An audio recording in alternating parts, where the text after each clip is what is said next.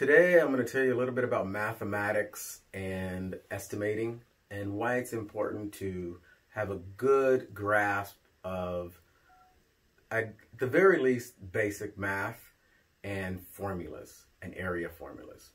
First, the easiest formula we all know, and that's area.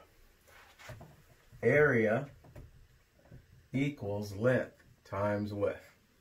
What that means on a set of plans, if you're a drywaller, a finisher, or whatever, and you have a drywall, piece of drywall, and we tell you you need 100 square feet of drywall. This drywall typically is 4 by 8 or 4 by 12. This is the length. This is the width. Plug that in there. Area equals length, which is 8, times 4, which equals 32. Now the number you put after that is square feet.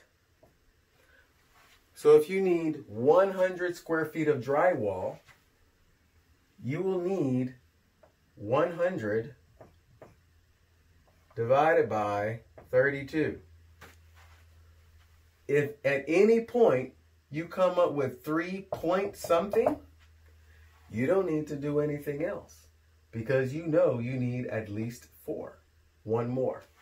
So when you're estimating and the wall has 100 square feet and you have 4 by 8 drywall, you know you need 4 pieces of drywall because you need 3 whole ones plus a little bit.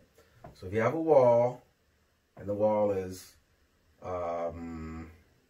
let's say the wall is 8 foot tall, right?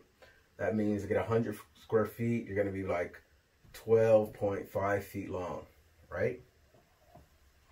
Let's say you set your drywall straight up. You're going to have 1 piece of drywall here, another piece of drywall there, and then at the very end, you're going to have a little piece. And that little piece is your 4th piece of drywall. Don't order 3, order 4. Simple, length time width area.